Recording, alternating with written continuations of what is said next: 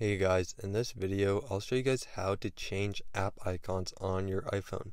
So if you want to change your app icons on your iPhone, and what I mean by that is adding a custom app icon. So let's say I wanted to change the Instagram app icon or YouTube app icon, I would change the button that shows up right here.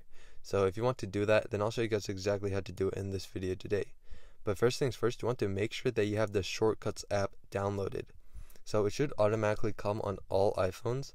But if you can't find it anywhere, you can go to the App Store and download it by searching up Shortcuts. Now, once you make sure you have the Shortcuts app, you're going to want to go to a browser and search for an app icon. So you can search for a specific app icon if you want, or you can just search for in general. If you look around a bit, you'll be able to find app icons that just give you a ton of them for every single app. But you can just go through and browse a bit, look for app icons that you like. If you want a specific app, then you can search for it like I did here.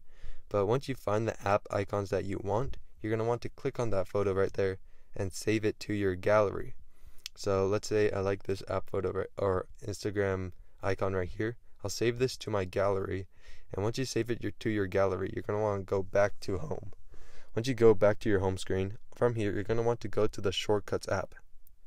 If you click on the Shortcuts app, it'll bring you to this page here. In the top right corner, there should be a plus icon. Click on it. Once you click on it, this page will show up here. Here, you want to look for the options that says Open App. As you can see, it shows up right here for me, but you can also search it up.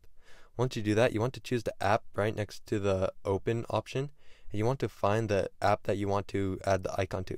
So since I'm going to do the Instagram icon, I choose Instagram.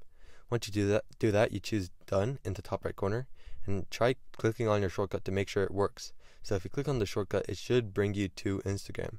So as you can see, it just brought me to Instagram, so it does work. So as you can see, it does work. So now what you want to do, you want to click on the three dots at the top of that shortcut right there. And if you click on that, then it will bring you back to the shortcut to edit it.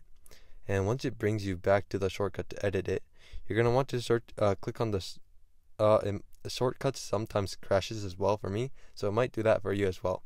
But you don't have to worry, it normally saves automatically.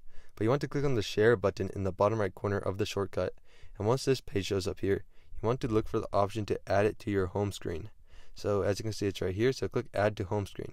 Once you do that, if you click on the two blocks on top of each other in the bottom left or in the middle of the screen, then you'll be able to add a photo to the app or the icon. So click on that, and once you click on it, it'll ask you to choose a couple options, but you just want to choose photo.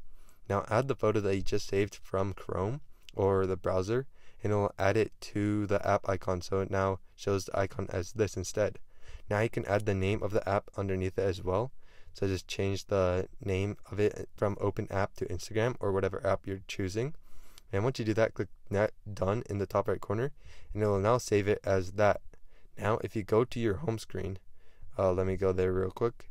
And once you go to your home screen, you should be able to find the app or the Open App shortcut in your home screen. As you can see, it shows right here. And if you click on it, it'll bring you straight to Instagram. So that is how you add it to your home screen. So there's a couple other options you can do in the shortcuts as well. So you can look through that and choose any that you want to do. But once you do that, you can actually remove the actual Instagram app from your home screen. So you can hide it and you can just use the shortcut. And to do that, if you go back to your home screen, then you will be brought to this page as normal, and you're going to want to swipe to the Instagram app or the Open Instagram app shortcut and bring it over to where you normally have Instagram.